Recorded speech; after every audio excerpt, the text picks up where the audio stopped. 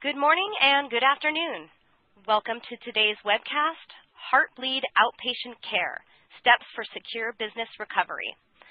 I'm Kate Carson, Marketing Coordinator here at Tripwire. Before we start the webcast, I'd like to go over a few housekeeping items. First of all, if you have any questions during the webcast, feel free to use the Questions tab on your console. We will have a Q&A at the end of the presentation. We'll also be doing a couple quick polls, to be exact, during the presentation. So when you see those come up, we'll introduce them, and when they come up, please vote, and we'll see how those results come along. Thirdly, please rate the presentation. It really helps us with your feedback, and that's the ratings tab you'll see. Lastly, I will be sending out a link to the on-demand version of the webcast and a link to slides, as well as information for earning your CPE credit for attendance today. So without further ado, let's get on with the presentation.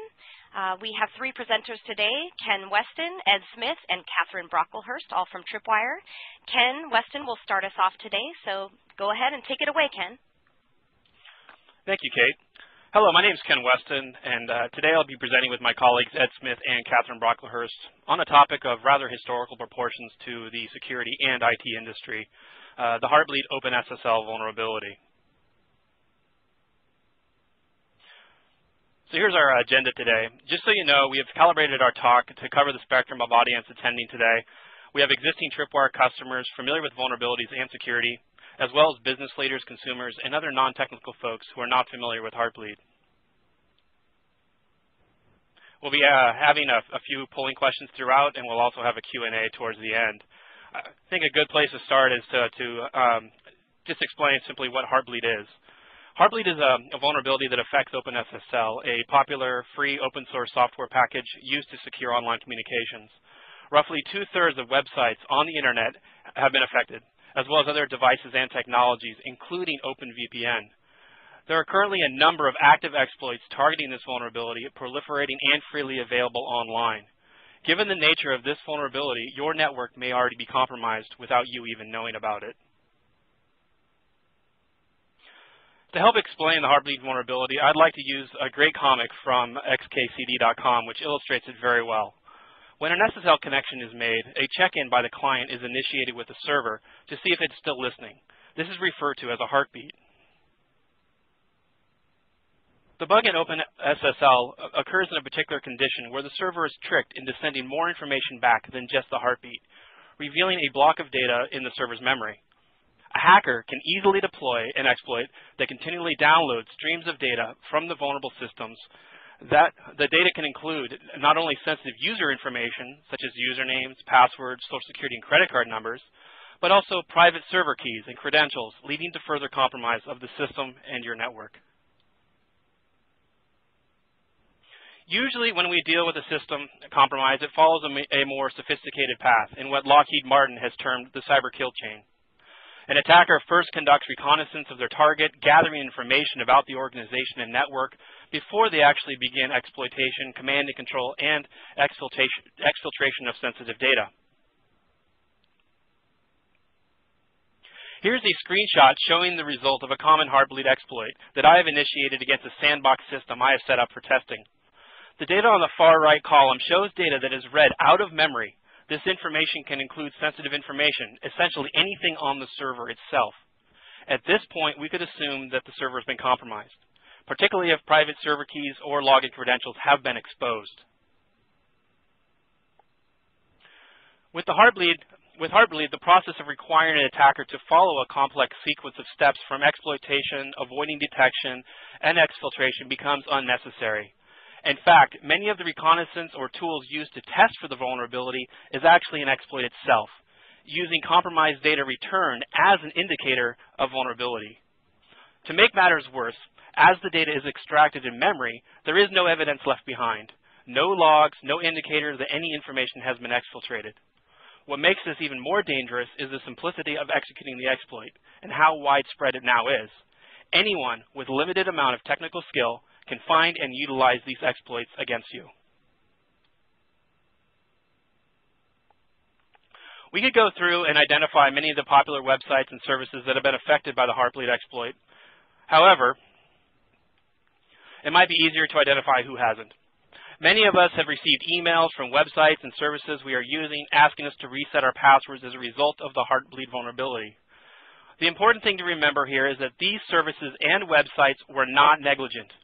Many had top-of-the-line security tools deployed, followed best practices, and are still affected by the vulnerability, simply due, ironically enough, to selecting a common tool that's open source to help secure their systems.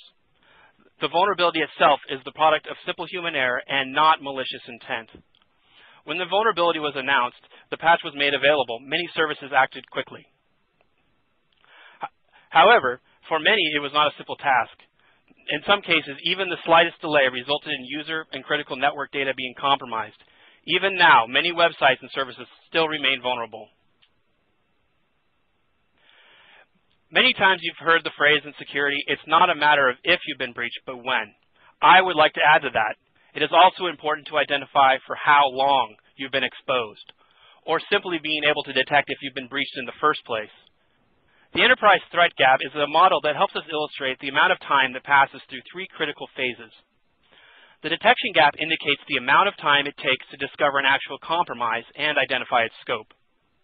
The remediation gap indicates the time between that detection and the amount of time it takes to limit the damage. Then we have the preventative gap, which is the measure of time it takes to avoid repeated or similar attacks. This process allows you to answer three key questions to the business. Have I been breached? How bad is it? And how can we avoid it from happening again? When it comes to the detection gap, Tripwire Log Center provides decreased mean time to resolution of security incidents, shortening the time to detect and act on these events. Today we released powerful correlation rules that maps to known Heartbleed intrusion detection signatures to alert on exploit attempts in real time, as well as provide in-depth security analytics and reporting on historical patterns and anomalies related to these exploit attempts. I would like to illustrate how these rules work in more detail. For example, if an exploit attempt is made against your network, the intrusion detection system can now identify the attack signature and pass this information to Tripwire Log Center. Tripwire Log Center can then initiate various actions, from sending alerts, opening a help desk ticket, to initiating scripts which may kick off a remediation process. In addition, reports can be quickly generated for sharing across the organization for more in-depth analysis of the exploit patterns.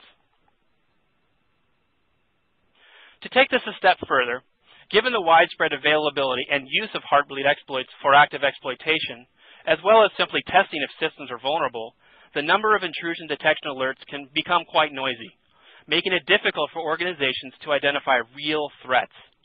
By leveraging the tight integration that Tripwire Log Center has with Tripwire's vulnerability management solution, IP360, we are able to correlate these exploit attempts with vulnerability information on that host.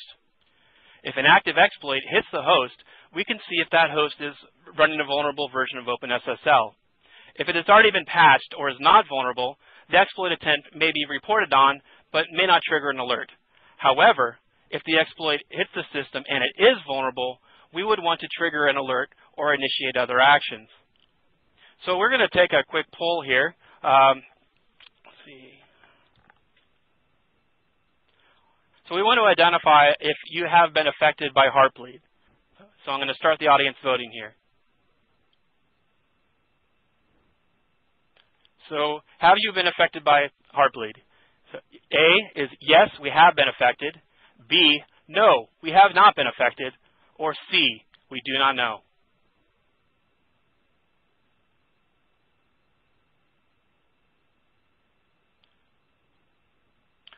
So as you guys vote, to actually better understand how Tripwire IP360 identifies vulnerabilities related to Heartbleed and OpenSSL, I'm going to open it up here to Ed Smith. Thank you. Thanks, Ken. So I'd like to talk about how Tripwire IP360 can help close the prevention gap. And before we move on, we'll go ahead and close up the poll, and we'll advance to the next slide.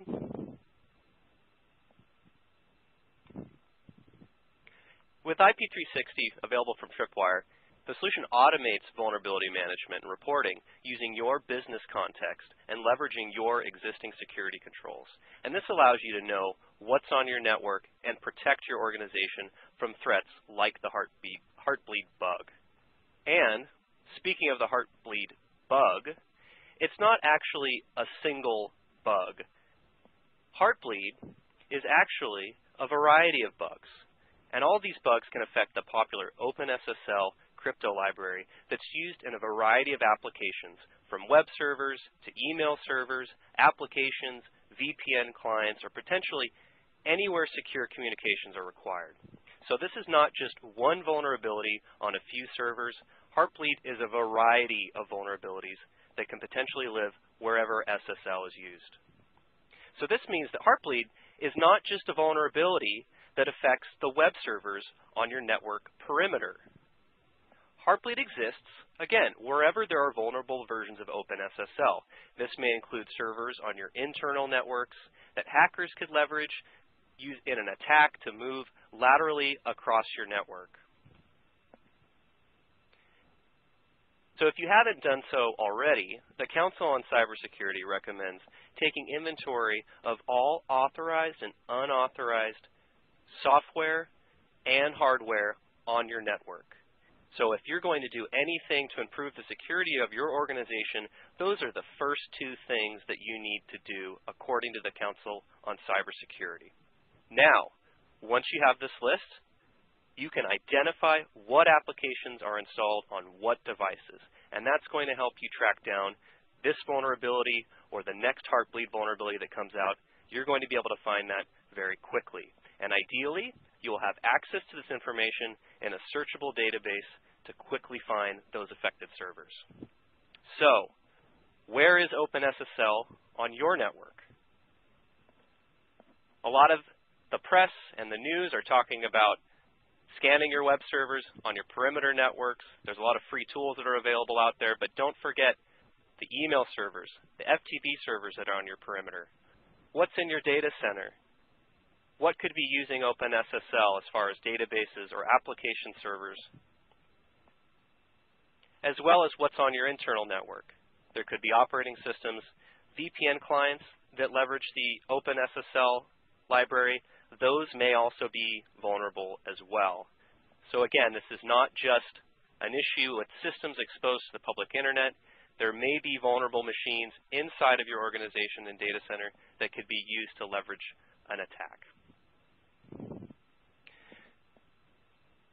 So obviously, we all know that we want to scan our perimeter networks, find those Heartbleed bugs that are exposed to the public internet, but we also want to scan our internal networks as well. And this is where we can find any of those other machines, any of those other devices that are affected by the Heartbleed bug. And not only do we want to scan the outside and the inside of our network, we need to scan the inside and the outside of devices that may be affected. So a common vulnerability check is a remote check that looks for services that are exposed to the network that may be affected by the Heartbleed vulnerability. And so a remote check is a basic scan that checks software that is running and available on the local network. However, Heartbleed can affect software that's not currently running when the scan is run, or it can affect software that isn't exposed to the network, but that still could be leveraged by a hacker during an attack. That's why it's important to also use local checks when looking for Heartbleed. These take a deeper scan, a deeper look into the system to find Heartbleed, even if the vulnerable application isn't running, or if the vulnerable application is not exposed to the public network.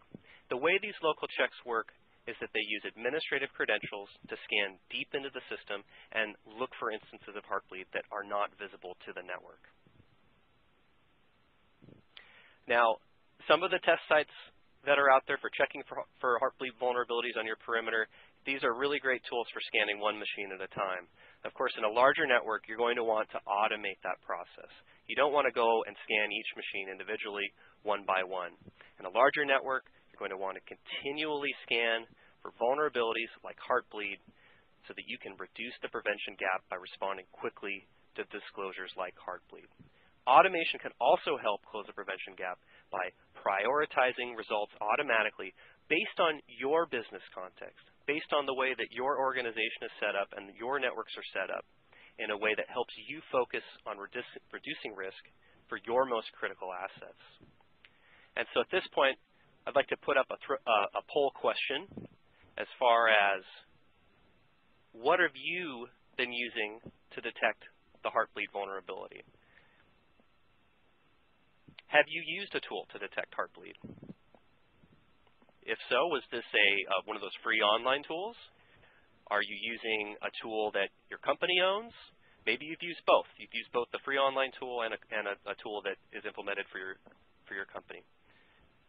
Or if not, we have an option for no. So we'll give you a few minutes, or I should say a few seconds, to let the results come in.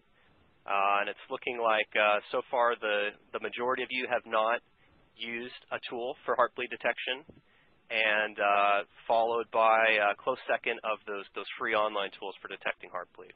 So that's interesting. It's looking like about a third of our audience has not yet used a tool to detect Heartbleed. So I would like to introduce a tool that you can use to detect Heartbleed in your environment. So if you're not a Tripwire vulnerability management customer and you'd like to detect Heartbleed, we have a free vulnerability scanner called Tripwire Secure Scan. And this is a free tool that you can use to scan up to 100 IPs up to 4 times a month. Includes automated scanning. We can check your internal networks. We can do remote and local Heartbleed checks. We can check your web servers, mail servers, and not just for Heartbleed, but for over 50,000 vulnerabilities. And I know we have a lot of Tripwire IP360 customers joining us today, and want to let our customers know we've been on the case since this information was disclosed. Last Wednesday, we released comprehensive Heartbleed coverage barely a day after the news broke. If you are an IP360 customer, all you need to do is update to the latest ASPL and run your scans as usual.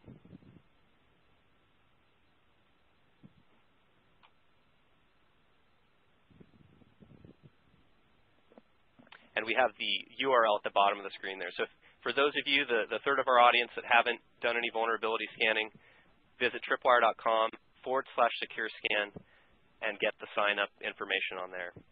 And I'll just walk you through very quickly what's going to happen after you sign up for SecureScan. After logging into the site, we set up a scan profile. And with Tripwire SecureScan, SecureScan, it's a cloud-based solution.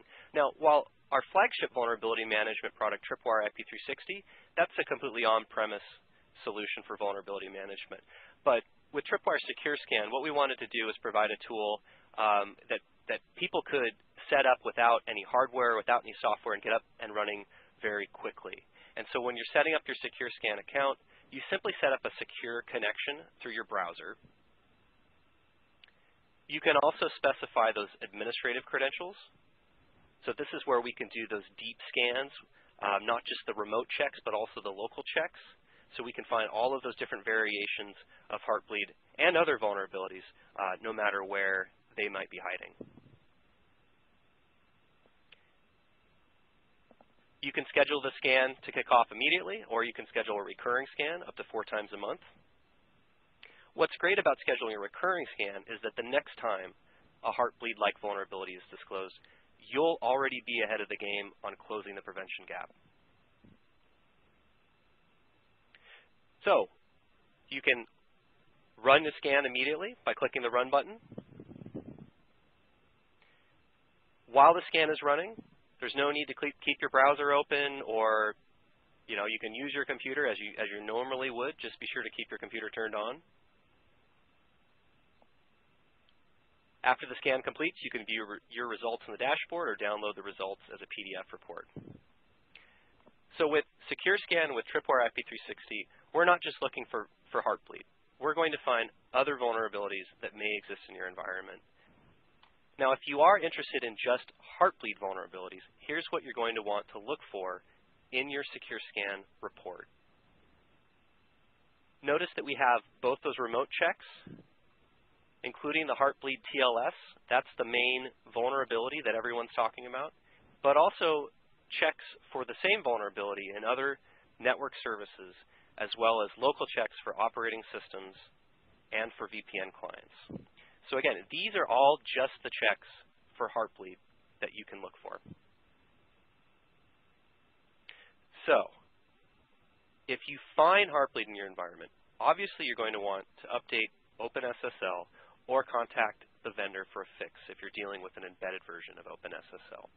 But also remember that if Heartbleed is found, that the certificates should be changed as a precaution.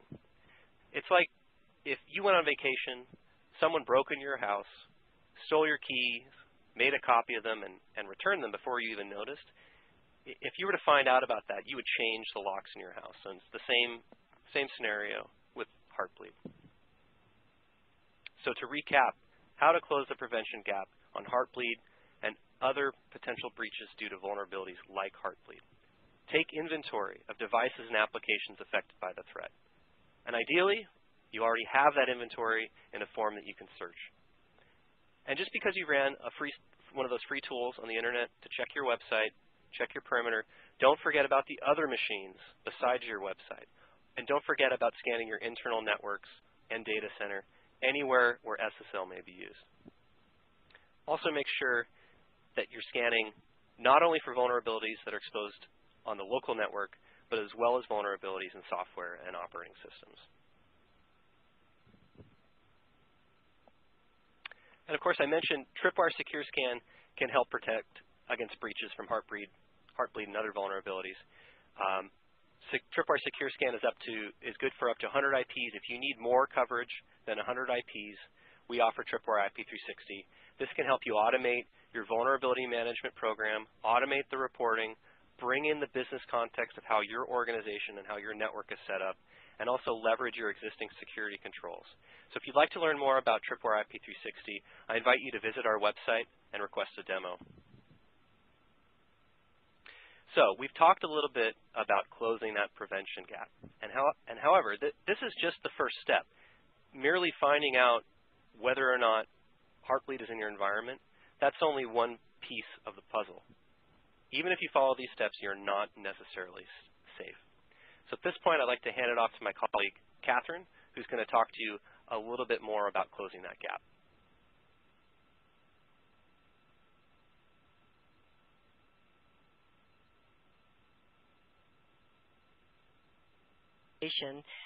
Oh, hi. Thank you, Ed. I was muted. You know, that's what happens. And I only have a few slides left for today, so I just wanted to talk a little bit about remediation because you may need to be able to answer not only the question of how bad it may be, but also based on that scope, what you have to do to fix it. And in the case of Heartbleed, the worst case scenario is that you've been compromised and don't know it, and maybe even have been compromised long before this vulnerability surfaced publicly. And this is because an attacker could, by now, have sensitive information and be masquerading as an authorized user. Okay. So how bad is it? We've just talked a little bit about that. And moving now to a recap of Ed's slide, which is so fun, but let's say you've taken good action. You got ahead of it. You've scanned. You've got your inventory of vulnerable systems, and you've applied the fixed version of OpenSSL, or maybe you've altered the parameter that they advise to change if you can't upgrade. And I hate to say it, but you may still not be safe. And that's not just FUD. That's not just fear, uncertainty, and doubt. For those of you that use our products, our customer portal has all of the example rules and settings that you can use with our products to catch issues that may surface after you've completed remediation. And in case you may have wondered about our name, this is the concept, and it's very much aligned with the way that attackers can exploit after they've worked the Heartbleed vulnerability. You may have taken all those good actions, knocked it out everywhere you know of, but you may not know that evidence could surface for some time afterward.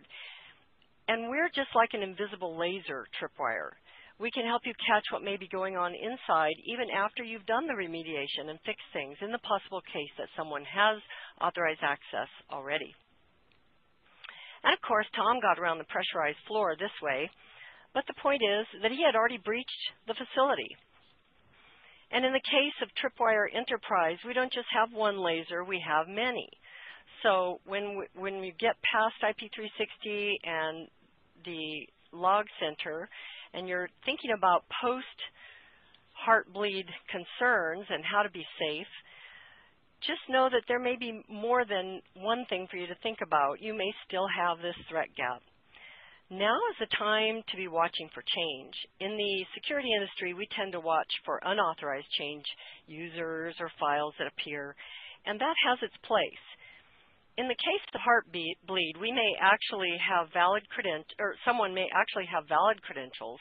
And in fact, a huge, almost 78% of last year's Verizon Data Breach Investigations report indicated that stolen, misused, or actually valid credentials were in play. Tripwire can catch that. A part of TE's solution watches for changes in files because it's a common pattern.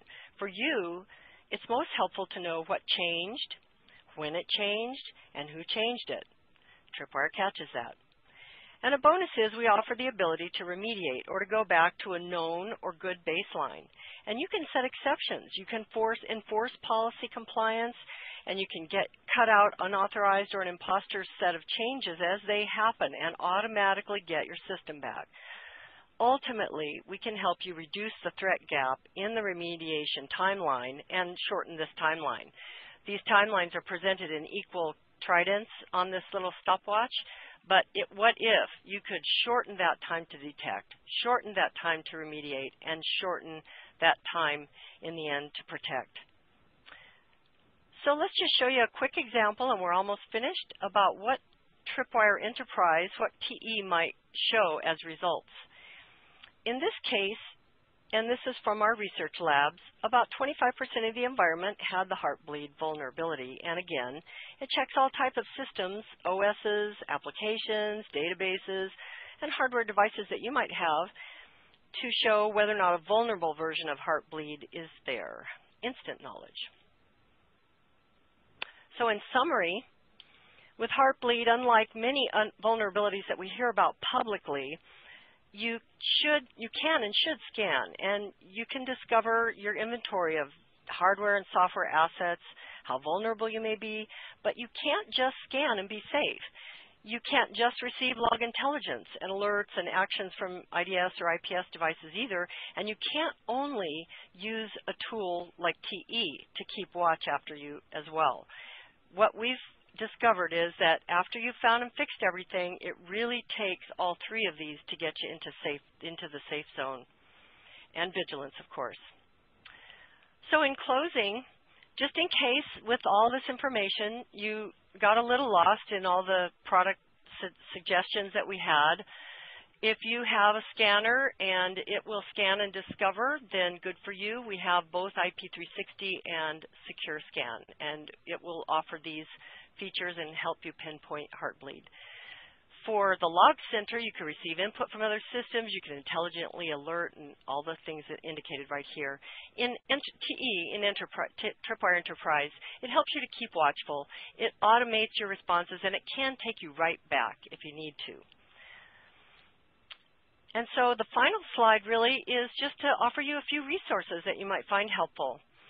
I might point out that the fourth bullet down is our recent blog post on checking for home routers, because that's something we didn't directly discuss, but many of you who work from home or have home systems, you might want to take a look at that blog and see what abilities there might be or guidance we offer.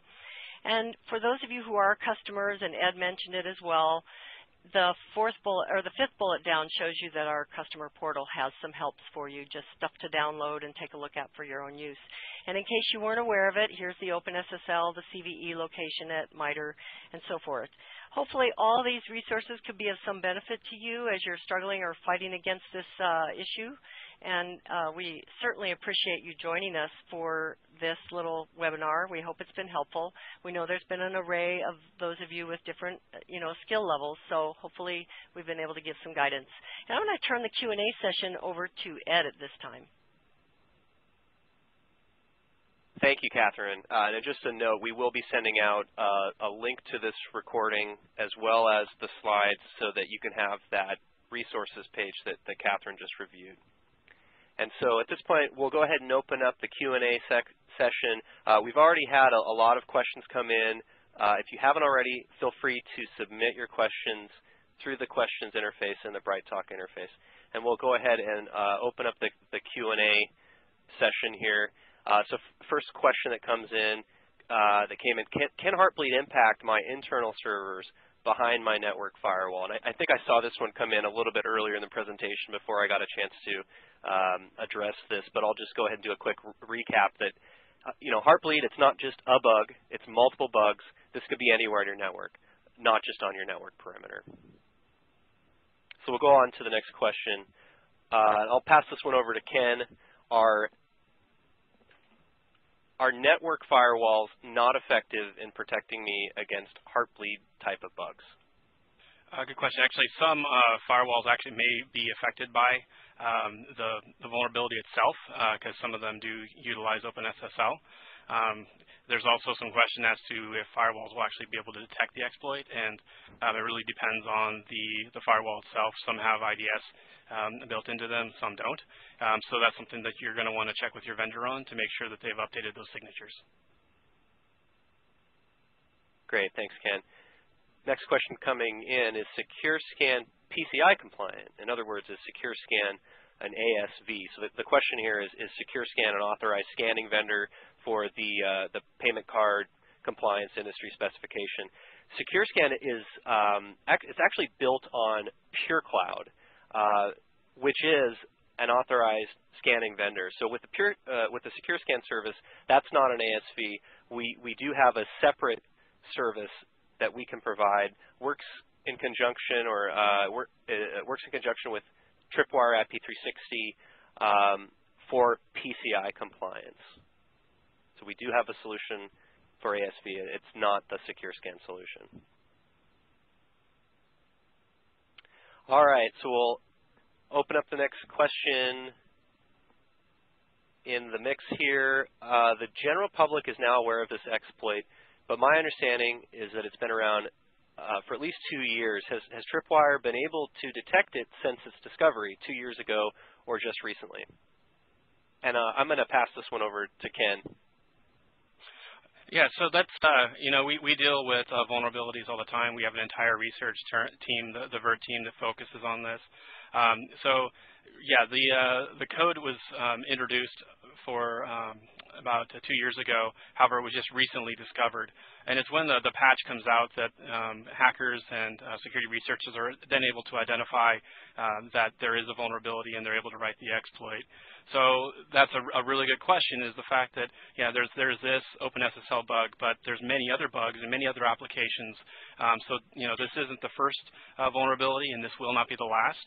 It just happens to be the biggest and most widespread we've seen so far. Yeah, I think that's a good, also a good point to make, that, it is a 0-day vulnerability. There may have been some malicious actors out there that were aware of it. Of course, our research team, everyone's research teams weren't aware of it. However, it's not just about detecting the vulnerability.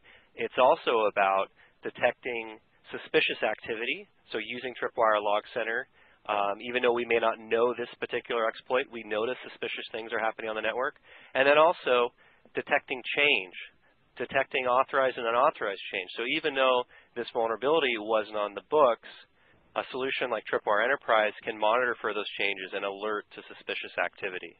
So I think that's a really interesting question. So, even though it's a 0-day, doesn't mean that there's no protection for you. So we'll move on to the next question. What is a remote check? And I think this goes back to the discussion on closing that prevention check when I was talking about doing a remote check versus a local check. It really just has to do with the depth of a scan. Think about going to the doctor. They check your pulse, they take your temperature. That's kind of a remote check. A local check would be more of a, exploratory surgery, although not as dramatic. By being able to look deep inside, what's going on the inside. So the idea here is that you want to find Heartbleed, even if it's not running on the network in a place that you can see it on the local network. So we'll move on to the next question.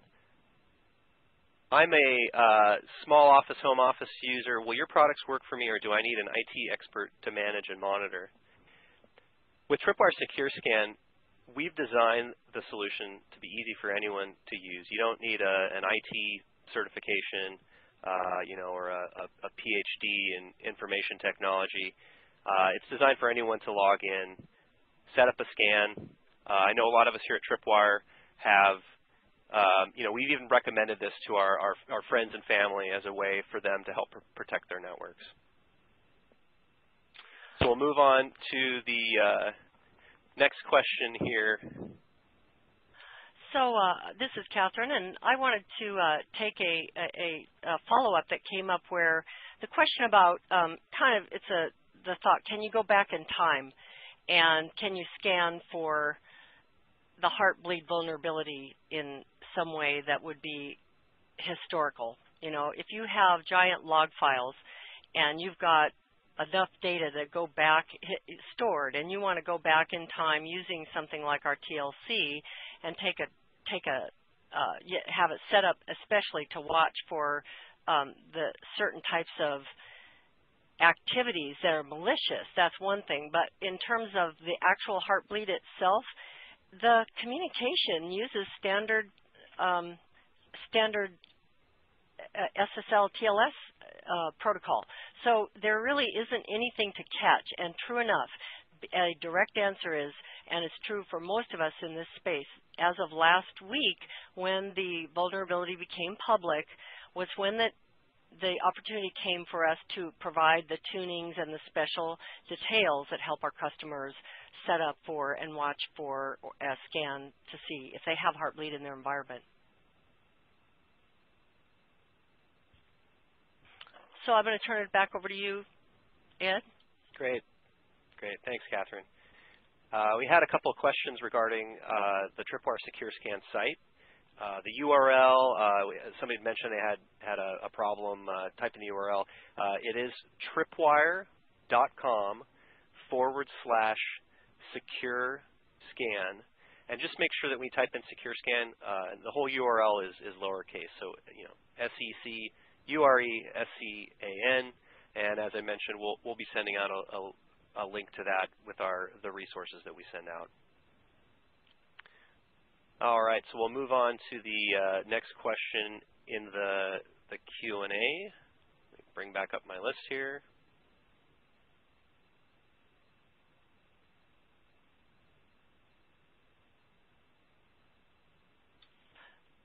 I would like to take a question I see that's direct into the TE area. Someone asked if we have TE file system COCA rules that help to detect Heartbleed, and indeed we do.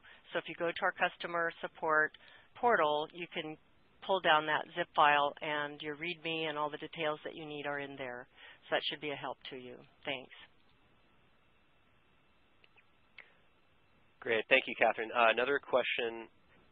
Does Heartbleed affect all old versions of OpenSSL, or only a narrow band of versions in the 1.x range?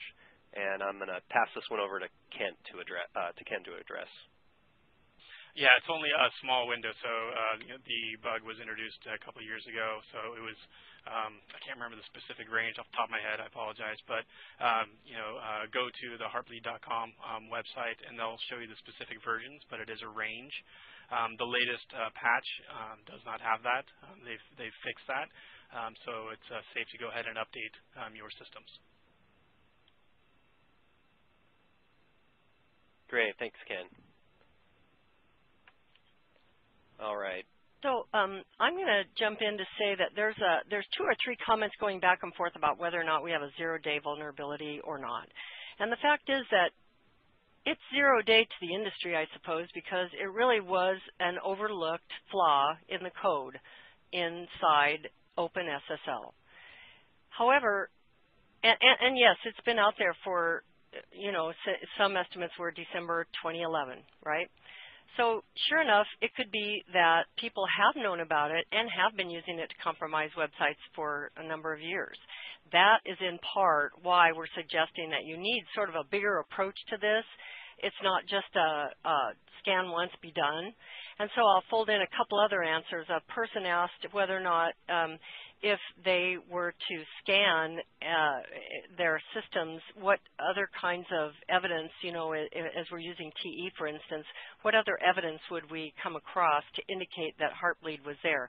Well, the fact is, at the point that you're looking, you will be past that, as Ken pointed out, the Heartbleed issue occurs super early, and that you won't really see changes in file systems or evidence of compromise until they've gotten into your system. They've already been making access to various systems around.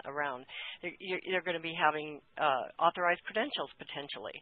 So it's not like there's a Heartbleed bug in one spot or other that there's great evidence to. What there is there's many applications that have this vulnerability, and our tools in combination can help you find those, fix them, and put yourself into a position to catch in case somebody has compromised over time. Great points, Catherine. Another question that's coming in, I think this is kind of interesting.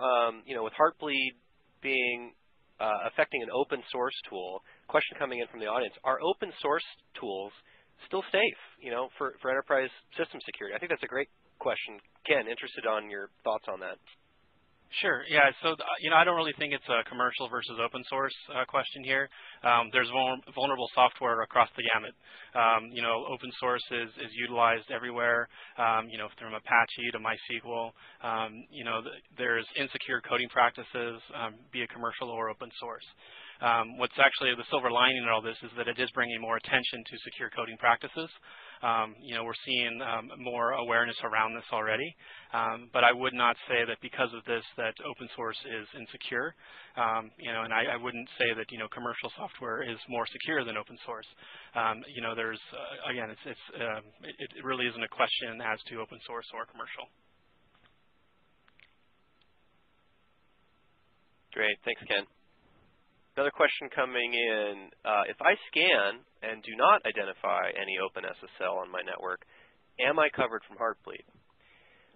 This is an interesting question. This goes back to the distinction between, you know, local and remote checks, I think is the best way to look at this. Just because you do a basic remote scan or, you know, even an authenticated scan, there may be devices that come on and offline. So during that particular scan, the device may not have been on the network. In terms of a local check, the service, an affected service may or not have been running. It may have been a VPN client, and maybe that VPN client's on a laptop and it was, you know, turned off or out on the road during that scan. So that's why it's important to do continuous scanning, always being on the lookout for those type of vulnerabilities, and then also looking for that suspicious activity on the network, and then also looking for that suspicious change or unauthorized change on the network that could be a result of someone exploiting that Heartbleed vulnerability. So we'll move on through the list of questions.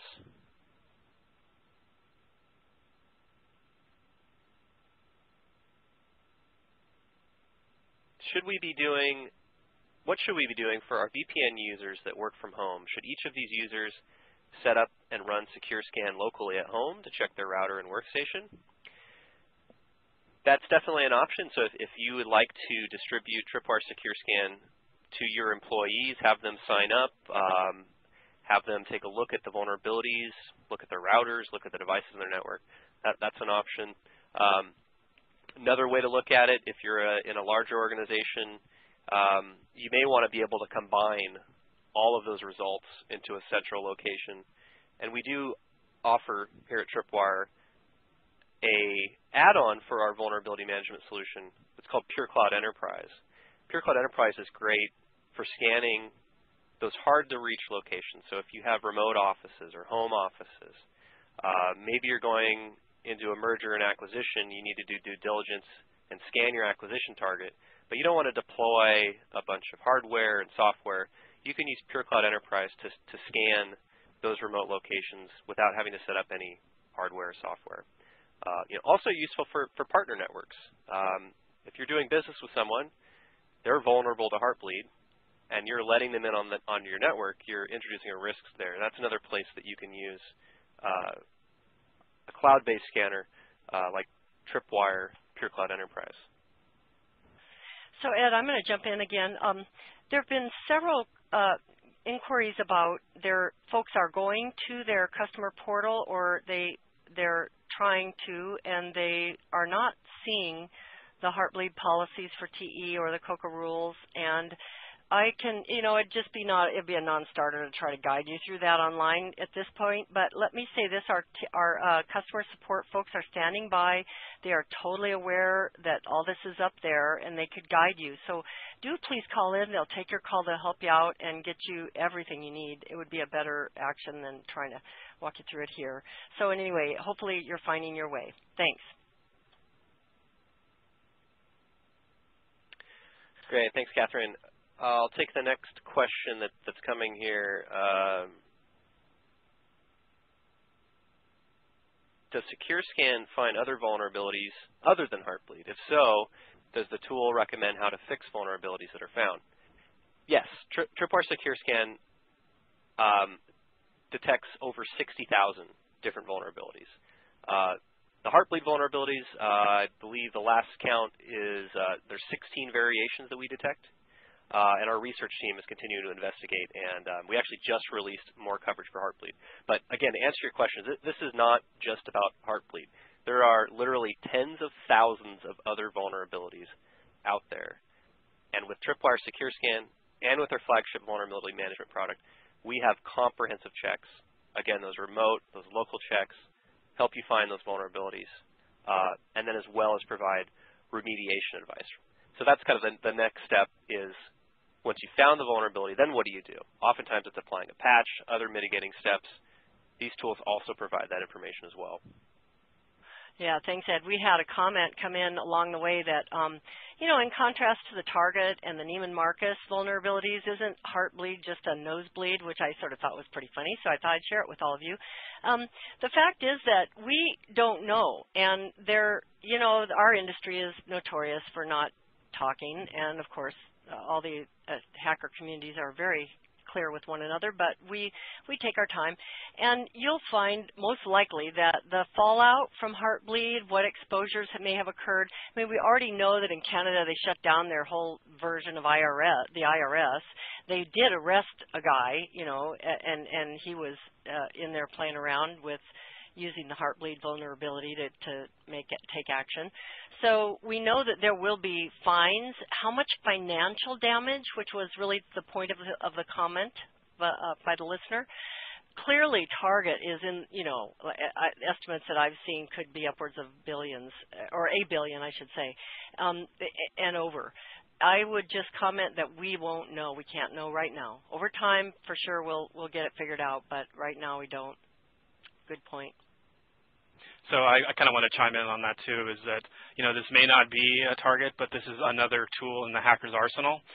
So when they actually do, maybe they find another vulnerability, you've secured your perimeter, you think your websites are safe, they may find another vulnerability and then utilize the OpenSSL exploit inside the network. So when Ed was discussing how important it is to scan inside the network, that is just as important as scanning external URLs.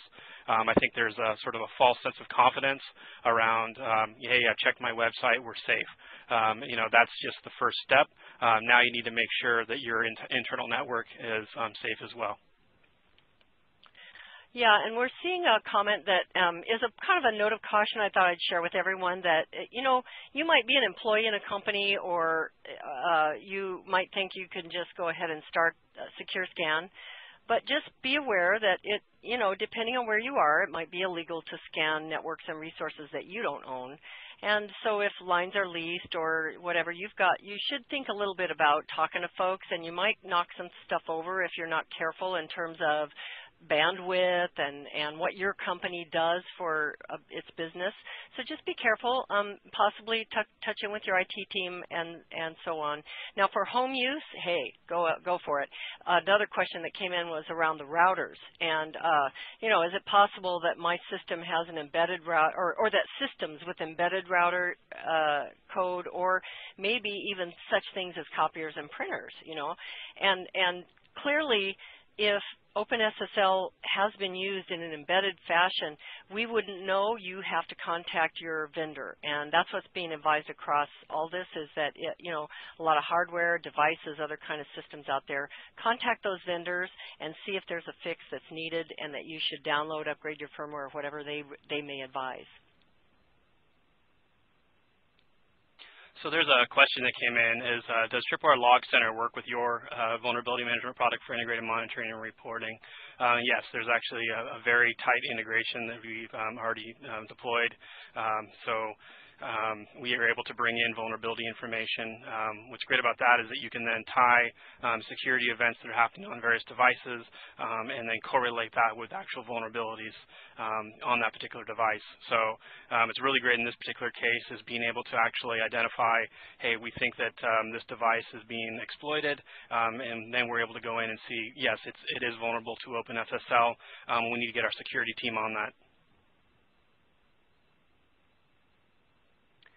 All right, another question coming in. Do the results of SecureScan stay local only, or are they transmitted back over the internet? Is there an offline version of SecureScan? There is an offline version. It's not SecureScan. We do offer Tripwire IP360. That's our flagship vulnerability management product. It's a completely on-premise solution. All of the data stays inside your environment, doesn't go outside of your network. You're in complete control of that information and the security of that information. With Tripwire SecureScan, the information is relayed back. The scanning takes place from our secure data center. Of course, we use top-line encryption and follow standards in terms of auditing and making sure that your data is protected. However, a lot of organizations really prefer to have control over that data, and they really want to keep it on site, and we understand that. That's kind of where our flagship vulnerability management product comes into play, Tripwire IP360. That uses a combination of hardware and virtual appliances, can scan very large disparate networks, scan the largest networks in the world. It's a tiered structure, but again, all of that information, all of that security information, all the information about the posture of your network, that's all under your control with Tripwire IP360. And we have a question about, it doesn't really specify which of the solutions we've offered today, does it interoperate with other endpoint security, network security, and SIM solutions? And yes, there are a number of integrations that we have, and those are, many of them, posted on our site and other locations, and you can always call in and ask to. We have a couple of notable SIMs that we work with, and as well. So it's not. We're not a closed system. We've got a lot of points of integration. Question coming in on how does IP360 handle false positives? Can it confirm that the system device is vulnerable? I think this is a really interesting question, because I think what happens a lot of times in a vulnerability management workflow, you have a security operations team that's performing the vulnerability scans. They generate this huge report, hand it off to the IT teams to remediate. Sometimes IT teams or the system owners will come back and say, hey, we're not vulnerable. This machine's not vulnerable. I've already applied this patch. And there's a little bit of back and forth there. What we do with Tripwire IP360, we actually show you the details of the check. So what that means is that both of you, or the IT operations team or whoever, can actually go in and verify our findings. Most of the time what's happening is that there's some issue with patch supersession, or where the wrong patch was applied, but it looks like it's the right patch. And there's really kind of a single source of truth that you can use by looking at that check in IP360 and then verify that it is indeed a vulnerability and not a false positive. So we're kind of getting down to the end of the session here. I think we've had a lot of good discussion, a lot of good questions coming in. Let's go ahead and we'll take one more question, and then we'll wrap it up.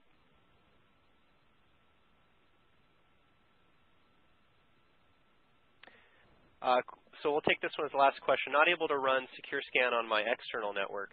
Is the free tool only for use on internal and private networks? Yeah, with Tripwire Secure Scan, what we wanted to do was provide vulnerability scanning for the internal network. There are tools out there that can do those external, those perimeter scans. We saw an opportunity to really help people with smaller networks secure their internal networks, and that's just with our free tool.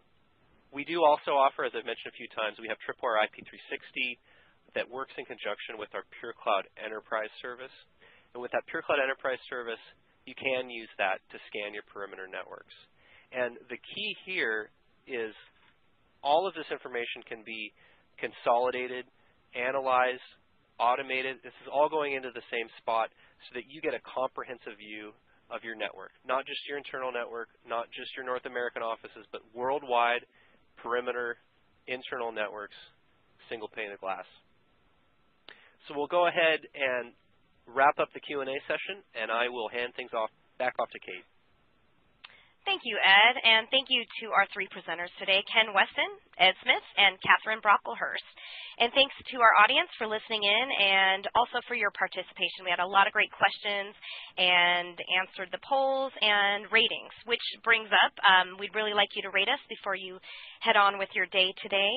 And as I mentioned earlier in the presentation, I will be sending out a link to the on-demand version of this presentation, as well as a link to the slides, and also information about getting your CPE credit.